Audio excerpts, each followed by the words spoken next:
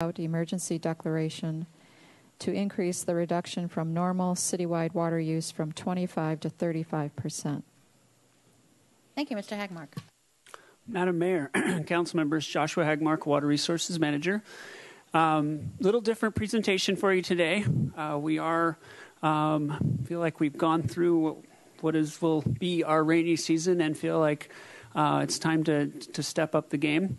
And so today's presentation is a little different than our monthly discussions about our water supplies. We will be touching on our drought condition, recapping on that, our current water supply strategy. But then we're going to dive into demand management strategy, looking at phased water use regulations and also water demand for development projects, and then finishing with our recommendation. So to recap, the state drought was declared in 2014, January 2014. The city moved under voluntary reduction in February 2014. Subsequently, in May, moving to a mandatory reduction of 20%, and then last May, declaring a Stage 3 drought declaration with a 25% mandatory reduction. So this year, we finished rainfall for Gibraltar at just over 50% of normal, and a little better at Cachuma, and at 67% for downtown Santa Barbara. Again, we did not see any significant runoff into our local reservoirs. It has not changed or improved our situation in that stance, and we do not anticipate any additional rainfall for the rest of this water year, which ends in September. I have a few pictures here for you. This is the intake tower that diverts water from Lake Cachuma to the south coast, typically by gravity. And currently, this tower is I believe it's about 100 feet tall, and it sits high and dry right now as we pump water out of the lake to this very critical facility. And then here's almost 180 degrees from that picture. You see the barge. Where I took this picture, I would be under about 70 feet of water if the lake was full, just giving a perspective. This barge is currently in the process of being moved to a different location. You could see how close it is right now to the shore. You pretty much could walk out to the barge. And so they're going to be relocating this barge and hopefully have that done by mid-June. So one of the things that we obviously keep tracking with this drought is the severity of it, and just I think kind of really drives home. This is 97 years of rainfall records. This is now the driest 5 years on record, surpassing what was our drought of record, the 1947 to 51, which was the basis of all of our water supply planning. This drought is almost 12 inches drier over that 5-year period. It's a significant difference. We would expect during a 5-year average to receive 132 inches, and we received 60. Fairly dramatic, and certainly, as we've been talking about, a game changer when it comes to our long-term water supply planning. As much media sensation we heard about El Nino, and it's certainly did bring some welcomed water to Northern California. There's certainly a significant chunk of California that is still under the blanket of the drought, and we are in the heart of that area, unfortunately. And I'll be talking a little bit more about how Northern California's rainfall has changed the field. Included this graphic. This shows the city's water usage going back to 1985. And one of the things I wanted to kind of point out is here was the last drought that we went through. And for those who were around, it was a pretty significant drought for this area. Certainly not as drastic as this drought, but I would just say we weren't as prepared, and we had an outdoor watering moratorium. We had stopped all development, and we're currently almost to that point. And this is a community that has modestly added about 5,000 residents to our community since the last drought, and yet our water usage is already down to that same level, but we've done it through pretty much voluntary means to the community. Our current regulations are pretty light. Certainly there's a lot of regulations out there we could be doing, but this just speaks volumes, I think, to where this community's mindset has been about conservation and taking responsibility. And, my favorite part in talking with people in the community is everybody is approaching this in a different way. Some people have forego showers because they want to water precious landscapes. Some have let the landscaping go because they have certain other things they want to keep. And so everyone is making those trade-offs. And I think that's what's been helpful and positive. If there's a highlight to this drought, is that everyone is doing their part in their own way, and it's, as a community, we are achieving significant progress. And really today is all about recognizing that progress and just raising our target to match what the community is already doing. So our water supply strategy, just wanted to refresh where we are. We are in year 5, 2016. We do have adequate supplies to get us through this year, and we have planned supplies to get us through next year. Desal is going to play a very significant role in making sure this community has adequate water, as you can see here. And then we are planning already for what would happen in 2018, and we have identified a shortage.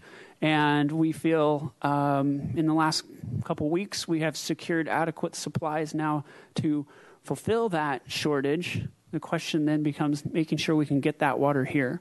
And I'll talk a little bit about the conveyance challenges ahead. Conservation, 40% reduction for the month of March. It's just really impressive. And again, another positive sign in the community that we've got the message.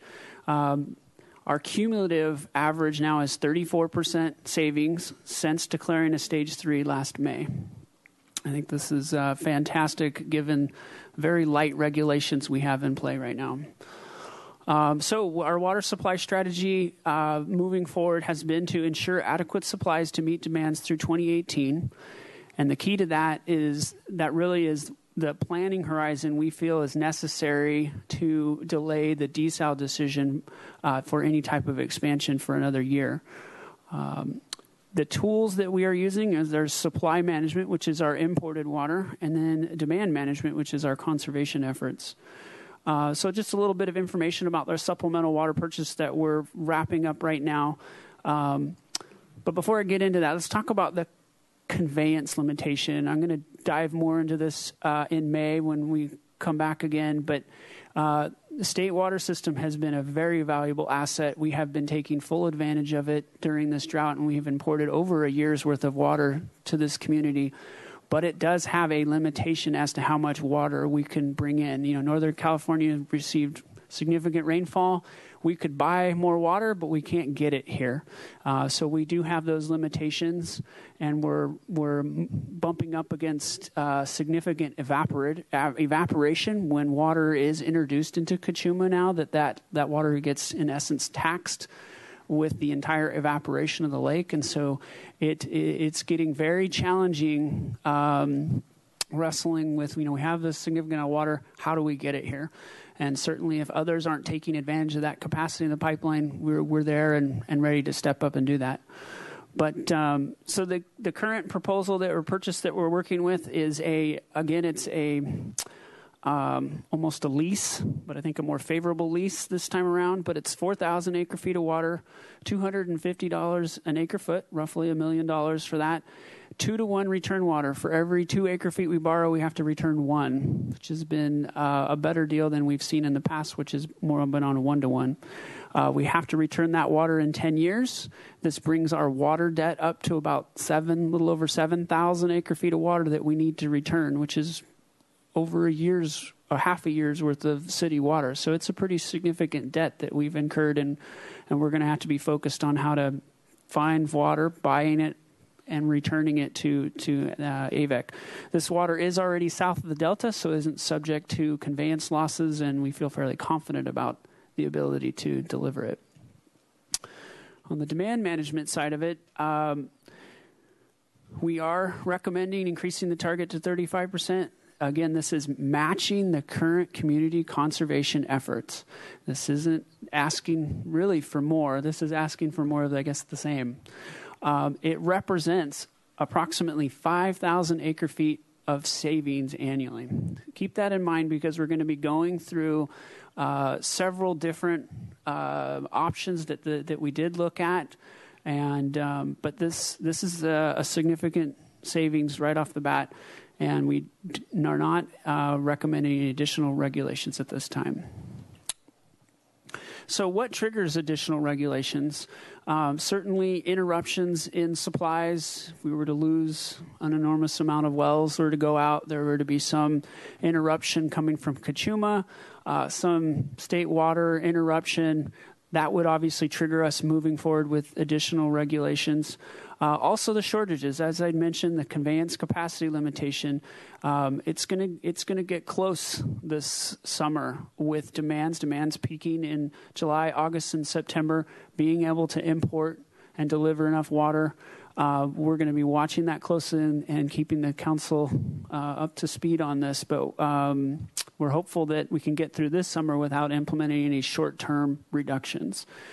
State regulations. Current conservation standards for the city are 12%. Certainly we're far above that. And the state right now is not contemplating any new regulations. And I'd have to just comment on the fact that it was in one way, it was nice having a state that was united behind the drought, and now we have basically two different states, the haves and the have-nots, and so it's kind of made the dialogue at the state level a little more interesting and challenging, I think, because there are communities and agencies that have plenty of water now. So potential water use regulations, we did provide this information last year and went over it. This kind of refreshed it.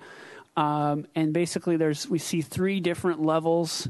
And again, within these levels, there's varying degrees of what we can do. But prohibiting watering of lawns with exceptions potentially to schools, venues, commercial venues where it's important to their commerce. But rough estimates at this point, given the conservation we've already seen from the community, we think we could eke out another 600 to 1,000 acre feet of savings annually if we had implemented a prohibition on that. Prohibiting outdoor water use except for hand watering of trees and shrubs, somewhere between 1,200 and 1,600 acre feet of savings. And then prohibiting all outdoor water use, somewhere between 16 and 2,000 acre feet of savings is what we anticipate we would see. Again, all of this comes with significant staffing and regulations and enforcement. And at this time, we don't believe that is necessary. So at this time, I'm going to turn it over to Ms. DeBusk to walk through the development and the impacts of those developments. Thank you, council members. My name is Allison DeBusk, and I'm a planner in the Community Development Department. And as Mr. Hagmark said, I'm going to be talking about potential development, restrictions that we've talked about in the past, as well as the demand generated by development. We have heard concerns from the community about continued development during this extreme drought. And so we wanted to give you some current information and updated statistics compared to what we presented last year. So first, to give you an overview of how much water we're talking about when we talk about development restrictions. The city's general plan estimates that we will have approximately 40 acre feet per year of new water demand from development, and that's based on the policies and land uses identified over the 20-year planning period of the general plan. We also looked at the certificates of occupancy that have been granted for development projects from 2004 through 2013, and that averaged to 28 acre feet per year. There are big fluctuations each year, but we do think that that's a realistic average. And then to confirm those numbers, we looked at occupancies that have been granted in 2014 and found that 38.54 acre feet per year went online. And then in 2015, 9.74 acre feet went online. And so, as I said, this is typical of the unpredictable yearly fluctuations that we have, but it is still in line with the 10-year average of 28 acre feet per year. So using those estimates of 28 to 40 acre feet per year, that represents 0.29 to 0.41% of the city's drought water supply. And in doing these calculations, the drought water demand that we used was 9,800 acre feet per year. So the primary development restrictions that we've talked about in the past include a deferral of landscaping for development projects, whether that be voluntary or mandatory, suspension of building permits for new pools, and a suspension of building permits for projects with net new water demand.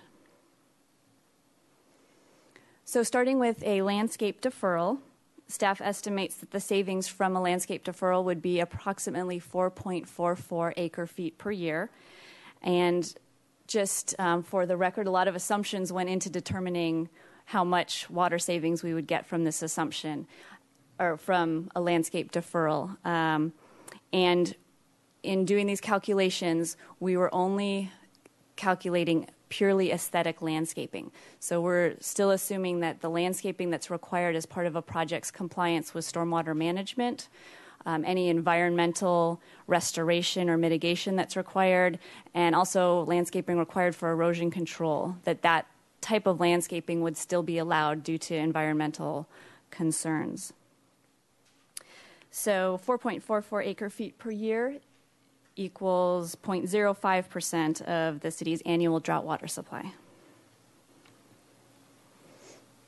Another potential option for reducing water demand would be a ban on permits for new pools. The city issues approximately 14 pool permits every year, and with the initial filling and then the annual maintenance, we estimate that that results in 1.2 acre feet per year of new water demand, which is 0.01% of the city's drought water supply. And another more significant tool for reducing new water demand would be to suspend the issuance of building permits for projects that result in net new water demand. So this would be generally projects that have new residential units or new non-residential square footage. It would not include additions to existing residential units. So looking at the big picture, we have approximately 69.64 acre feet per year of approved projects. We have 97.5 acre feet per year of pending development. And so that totals 167.14 acre feet per year of potential water demand in the pipeline. This equals 1.75% of the drought water supply.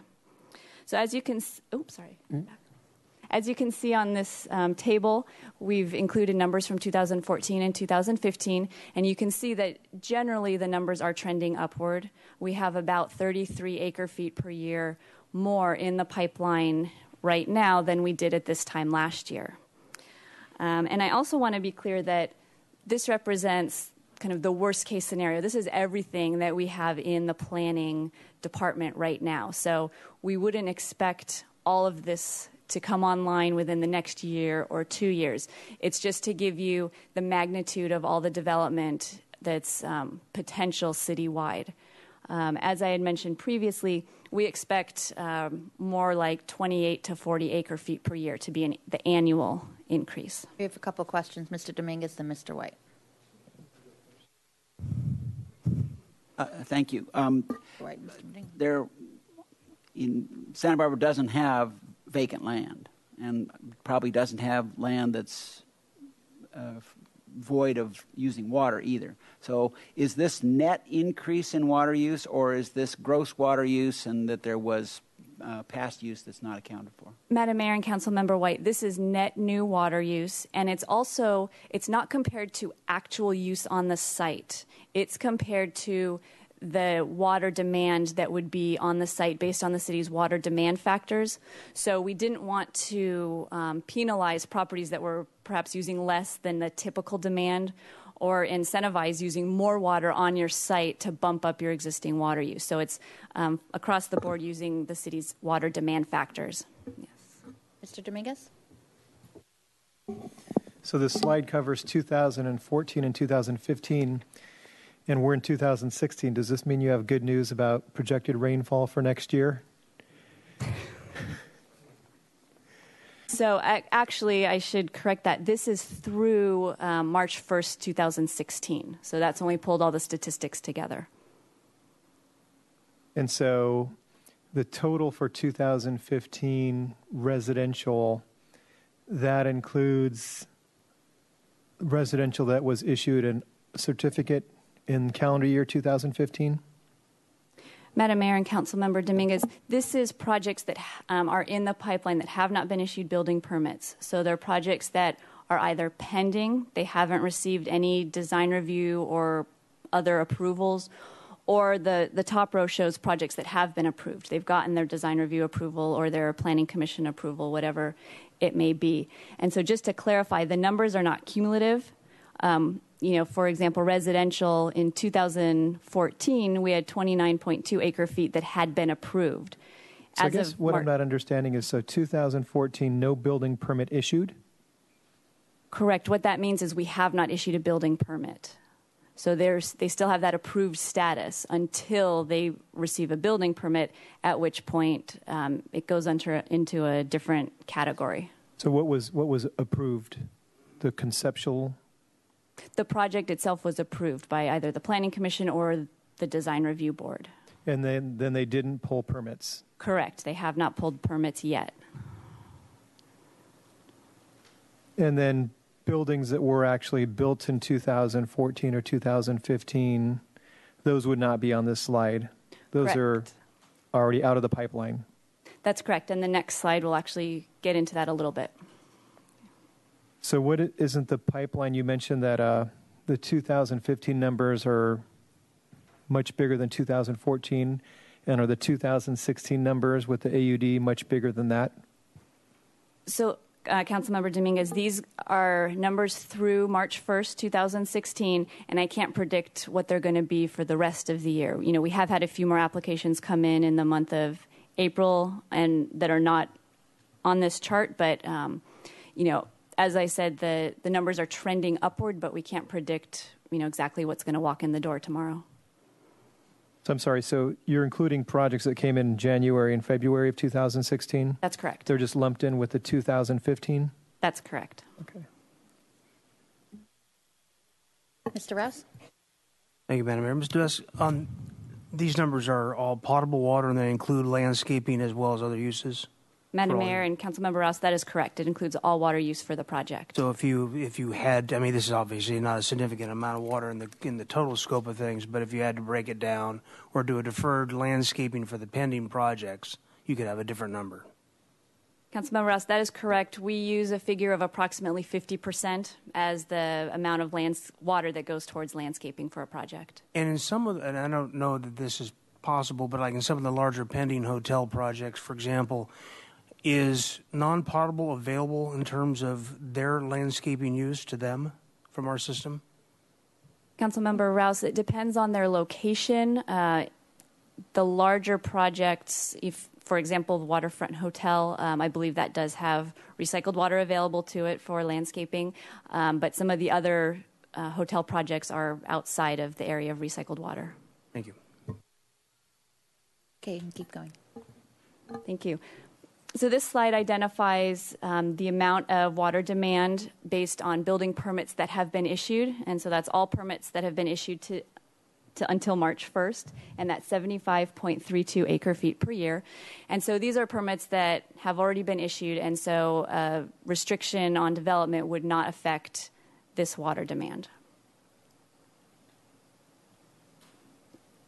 Go ahead, Mr. Dominguez. I'm sorry, can you give me the time span there again, please?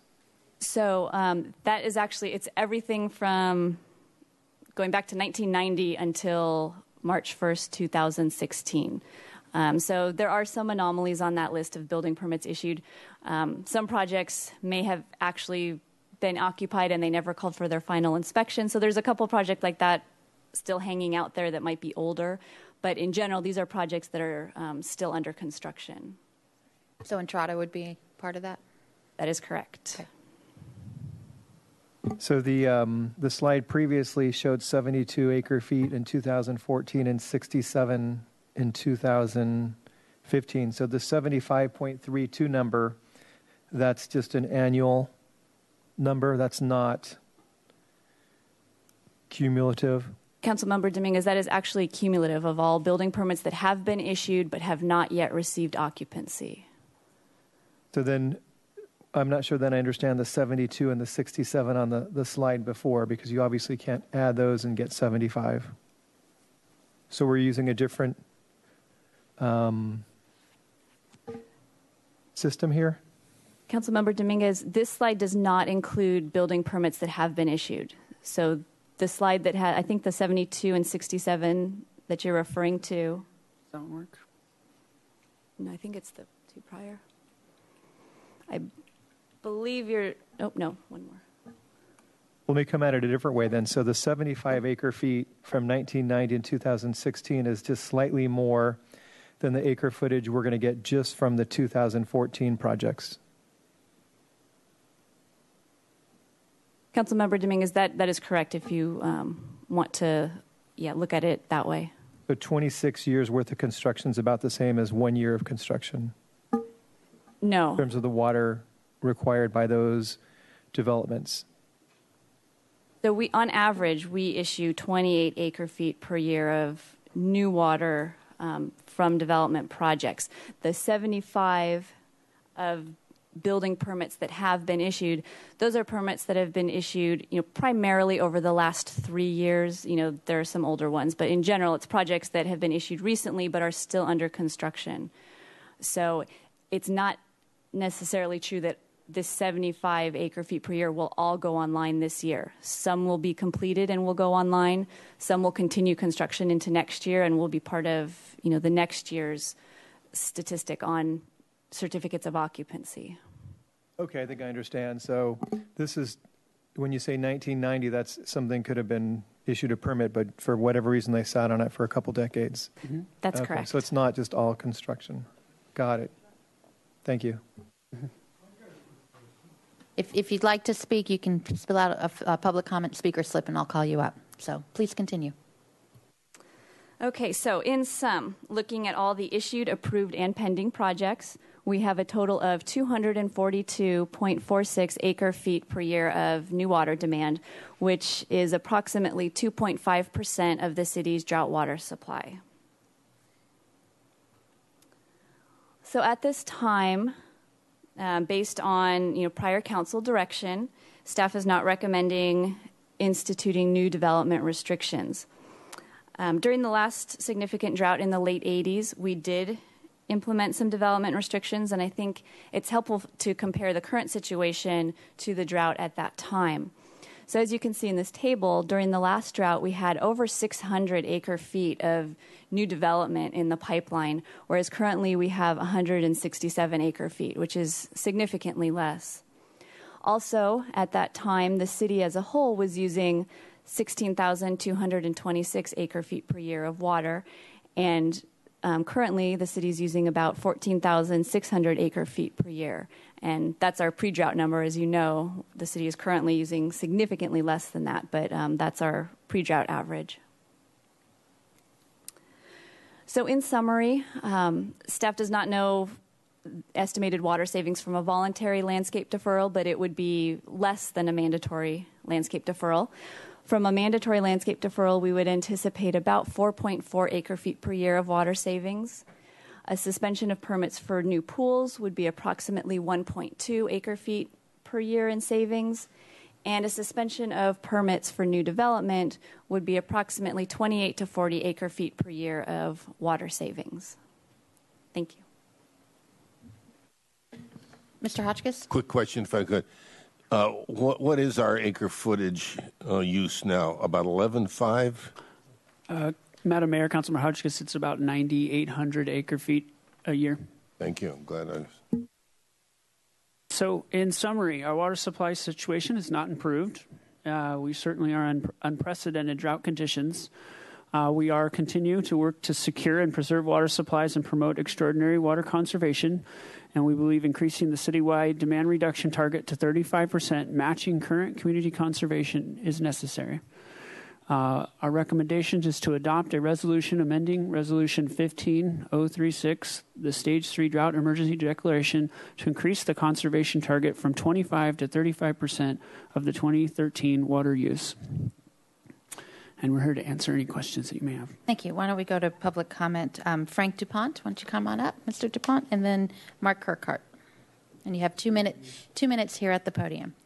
It could be kind of simple. I'm just curious, do the people like the university and the people in the Goleta Valley areas out toward Costco, do they have to go through the same committee to get the building permits? And how long ago did some of those people probably get those permits authorized? Great. We'll ask that question right after public comment. Great. Thank you. Mr. Kirkhart? Good afternoon, Madam Mayor, members of the council. My name is Mark Kirkhart, founder of Design Arc Architects. I've been in business here for 40 years in the city of Santa Barbara this year. I employ 20 people in my business right now. And I'm actually here not just speaking for my own self-interest, but actually for all of my clients, all the other architects, and everyone else in the building community in this city, and also the trickle-down effect that building community has on the city. And I would just urge you to support the staff's recommendation to not impose any new restrictions. I'd also would quote that many of you knew my deceased partner, Bruce Bartlett, who had, I called him the person that probably had more common sense than anyone I knew, sat on the Planning Commission for 8 years, as you know, with some of you guys. And his point was that why would you want to stop development, restrict development, because those projects are going to be the projects that will have the most water-wise development standards when they're built. So they will be the most water-conserving projects in the city. So, please don't take those away from us. So that's my comments. Thank you very much. Thank you. Okay, it's to the council. Perhaps, Mr. Hagmark, if you could answer the gentleman's question about what the process is as much as you... Oh, did you want... I thought you wanted to talk about Montecito water, which is the next item. Okay. But is that right? Yeah. Thank you. I got you, right? You'll be first, I promise. Yeah. I promise. Mr. Hagmark, can you maybe explain as much as possible about, I guess it sounded like UCSB and the Goleta area and out in there about what their process is about new development and water? Yes, Madam Mayor, council members, the Goleta Water District and the city of Goleta certainly have they have a lot more development going on than we do here, but they have issued a moratorium on no new meters. But they still have a lot of projects that are moving forward that already had approval. They have a completely different water supply situation than the city does. And so, but there is a process, a public process that each one of those projects goes through. And that discussion, I know they're having many discussions at the Goleta Water District and city council down there. So there's opportunities to weigh in on that. Great. And I think the other complication there is there's two different elected bodies dealing with connected items. You have the Goleta Water District, and then you have the City Council that deals with development. And so we are the same body up here for both items, so that might make things easier or more difficult. I don't know, but it's different. So it is different, and they have, as Councilmember White said, they have a lot of open space where we have a lot of this is redevelopment, and certainly there are projects in the city that are planning to redo their whether it's tearing down and putting new and actually using less water in the end. I mean, there are projects that have that. Not every new project is actually increasing its water usage. Great, thanks. So I hope that answers that question. Mr. White. Thank you, Madam Mayor. First of all, Mr. Hagmar, I've heard this number, and it just kind of blew me away, but I know you have it in your head, and that is how much water that the city has to import. And our concern is a summer away from now. The summer of 2017 is where our dear staff is looking over the horizon to, obviously, and in the fear that covering the possibility that we don't get any rain next year either. And that's really the kind of planning that our staff is doing. But we have to import some crazy amount of water in order to have a gallon of water. We have several gallons of water we have to import in order to have 1 gallon in the available a year from August or something like that. Can you go over that statistic for us, please? Madam Mayor, council members, we've been talking about the implications of how evaporation is accounted for in Cachuma. And again, it's still a lively discussion that we continue to have with the Bureau. It hasn't been completely settled.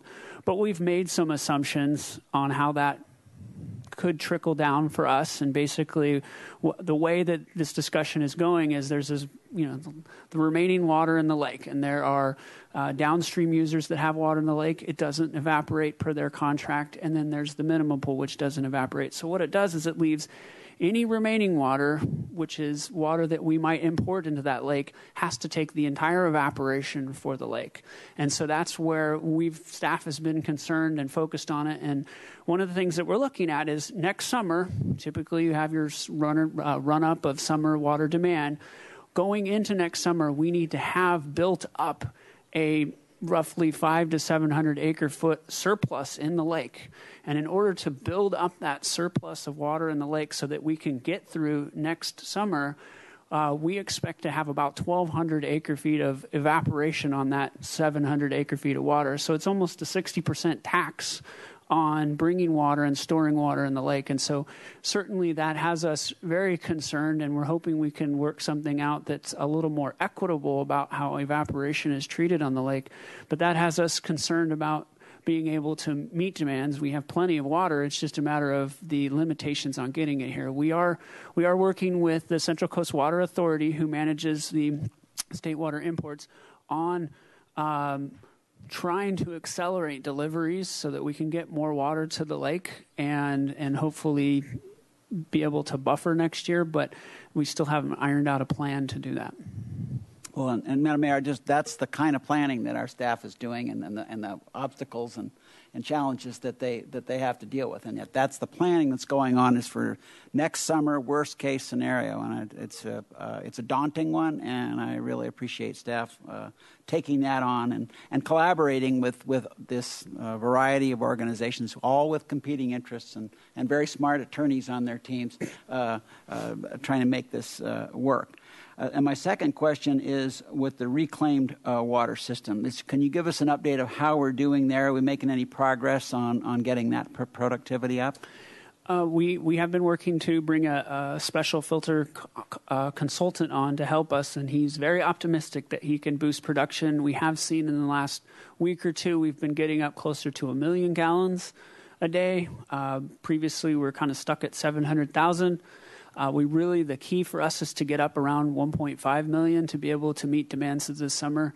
I don't want to be too optimistic on this because everything else has been so drab in this drought. But the consultant seems confident that we can tweak the system and try and get some more production. And at this point, we don't know what that's going to be. We're also planning to use the Valverde well, which is a non-potable well, and put that into the system. At this point, we are thinking the need for putting potable water in the system is somewhere around 250 acre feet to kind of take those peaking demand off. Still, it's still compared to the overall recycled water use. I mean, it's still a big difference from last year, and it's still majority of it is recycled. And thank you for that. There's a comment that perhaps Ms. Maria and I would make later, but we had an orientation meeting with the CCWA staff, which was fascinating. But the piece that I think is important for this moment is that they are working on re-engineering and looking more closely at our importation system with the hope that we can increase that capacity by 18% by, I use the term using hotter pumps. I mean, it's having mechanical changes. We can't get a bigger pipeline in that time frame, but they're looking at ways to increase the ability to get water into Cachuma Lake. And obviously an 18% increase, if we can get anywhere near that, is going to be over the next year to 18 months, could make a real difference in our supply. So thank you, Madam Mayor. Yep. Mr. Hotchkiss? Thank you, Madam Mayor. I may be reiterating what Mr. White just asked, I'm not sure, but when you say problems of getting the water here, are those legal problems or physical problems? Those would be those would be physical problems. And what are our choices? Well, one of the options that's out there is if other water agencies are not utilizing their full capacity in the pipeline, it automatically gets divvied up to those who want to take advantage of that. So we have been taking advantage. We've been delivering more water than we have legal capacity for, utilizing others because, for example, Carpinteria has not been making significant state water deliveries, and nor has the Montecito Water District. So we've been taking advantage of that excess capacity to deliver more water for the city. And is now the right time to ask you what difference as you said, that we have two states instead of one, and now regarding water supply, has the what do I want to say, the rain, et cetera, in Northern California, is that affecting us in any way? Or is that going to be helpful, or are they? I'm not sure where we go here. Councilmember Hodgkins, I think it's gone a long ways to drive down the price. You saw kind of the general terms of that water purchase. That was a very favorable water purchase. Really, the price per unit was what you'd see almost in non-drought times. I mean, the $250 an acre foot is really a good price. So we felt like it was the market is much better. I'll just say that the market for buying water is much better. And so now the next critical path is running through the conveyance system. Thank you. Mr. Rouse? Thank you, Madam Mayor. Just more curiosity, Mr. Hagmark, about the supply management, the purchase water from Antelope Valley, and we have to return 1 acre foot for every 2 acre feet purchased. What's the default position on that? If there's not physical water to return, is there a financial component to that? Or is there something in the contract that says if you don't return the water, it'll cost you X? Those terms aren't in there, but certainly it would end up in mitigation or some type of legal dispute. But our current approach would be to pick up, hopefully, rice water from Northern California and utilize that to make that return. That's our current thinking on that. But as I mentioned, it's at 7,000 acre feet. It's quite a debt to be carrying. Not an in lieu fee then that's been predetermined. No. Okay. Right. No. And that's just to clarify, this return water is an interesting component of the state water system. DWR put this in the contract, but I mean, you talk to AVEC, they really don't need the return water. They're a community that in the 60s they thought was going to be the next LA, and so it ended up with a massive Table A state allocation, which they use only a portion of, and so they're just trying to recoup some of their costs. They don't necessarily need this water back, but DWR requires there be a return component, and that's something that we're looking with the renewal of the contract. Is that really still necessary? Do we still need to have this return component? Because it does set up a very interesting dynamic in the future. Sounds like Roy Rogers was an influential man in his time. I just want to say that I think the way staff has put together the report does give credit to the public where credit is due. The public has done a fabulous job, absent punitive measures, which I had faith in from the get-go, and they've certainly performed.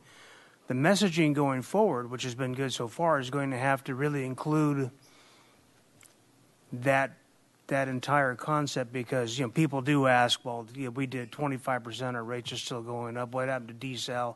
Now you're asking for 35%. So in a nutshell, when you say a 35% target, and as opposed to a ceiling or floor or a threat, is there a way to really put that out to the public that says, you're doing it already. We want to continue doing this. We don't want to do this by cutting in. And as staff adequately pointed out, along with Mr. Kirkhart, these new developments are, number one, an insignificant amount of water in the big picture. And number two is likely more efficient and better serving for the community than the old projects would have been. I suppose, other than just the reports on these council meetings, there's got to be some kind of an editorial or some kind of description going forward that lets people know we're doing the right things. Please continue. I know staff has been good at that so far. If you guys consider that at all? Or No, certainly, we're definitely working on the messaging because I think a lot of people are seeing this increase in the target and saying, "Oh, you want us to do more?" And I'm like, "I want you to keep doing what you're doing. Whatever you're doing, it's working. Keep doing it. We're achieving the goal. We're just increasing our target to match what the community is already doing. That's what we're doing here. Not raising the bar and asking more of our community. Just asking them to continue that same pace." yeah, because I think typically people expect the governmental agencies to use the hammer as opposed to a carrot going forward. So I appreciate what you guys are doing. If that messaging can go forward in a real cohesive way, I think that'd be really important. I certainly, I don't know about you guys, but I get a lot of questions about that very thing. Is like, what more can we do? And like you said, keep doing what you're doing. So we're good. Mr. Dominguez? I want to follow up on a comment about newer developments using less water, and it kind of makes me think about when I'm out with my friends and family and you walk by a store that says 75% off. And so certainly the marginal cost, if I were to buy another jacket, it's going to be a lot cheaper than the jacket I bought that I only paid 50% off for. But what's even cheaper is not buying another jacket. And adding in more houses as efficient as they can be is still going to increase our water usage. I think there's a great benefit. I want to highlight, I want to certainly encourage that, but I also want to highlight how much we can save by retrofitting some of our older hardware. And I know there's a lot of people, particularly in older houses and some of our residents who are most afflicted by economic conditions and environmental conditions, who are really doing well by cutting back on showers, cutting back on how often they flush, cutting back on their gardening. So there's certainly, and this goes along with some of the complimentary comments that my comments have made and staff have made about our city really doing well. I think people in these older buildings are really doing well cutting back by changing their habits and by sacrificing. It would be great if they could move into newer buildings or retrofit their buildings, and I hope we're doing as much as we can as a city to encourage that, because I think that's really where gains can be made. And if you're looking at the bottom line, it's not just adjusting one of the two feeders into that bottom line, but it really ekes out true gains. Going back to the slides for the cumulative potential water demand that ends up with a 242 acre feet and the 2.5%. I was curious if we had a number of how many units, when we were doing the accounting, about how many units that represents of development.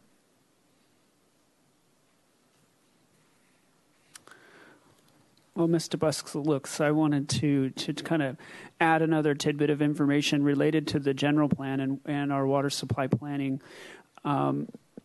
With the potential of 800 acre feet of new demand coming online, based on improvements, again, in landscaping and interior fixture counts changes or fixture efficiency, we actually, the general plan has us ending in 2035 with less water use than we did going into this drought. Like, we make quite a bit of headway every year with just changing out of dishwashers, changing out of washers. And we do have a model that we have, a water conservation model that helps us determine how much money to spend on different programs. And that model predicts somewhere between 120 acre feet a year of savings just based on the current changes in fixtures, changes in appliances. And so you've got to keep that in mind when we talk about 40 acre feet of new demand and 120 acre feet of efficiency that we capture. And so it's still a net reduction at the end of the year in water usage. Madam Mayor and Councilmember Dominguez, we have 231 units that are under construction. So that would be the building permit issued category. We have 391 units that have been approved and 686 units that are pending. So the numbers up on the screen, however, also include non-residential development. So those are just the housing numbers. I'm sorry, and can you go back to the slide and show me where those numbers fit in, just so when I go back and look at this later, I don't scratch my hair? So go back to the pipeline projects, maybe the 2014-15. So where would the 231 number go? So it would actually go on that slide we were just on. The 231 number would go with the 75.32 acre-feet per year, the first row that says building permit issued. Okay. 391 would go with the second row, the 69.64 acre-feet.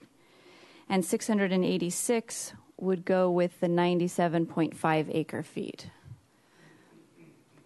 But as I said, the water demand numbers also include non-residential development.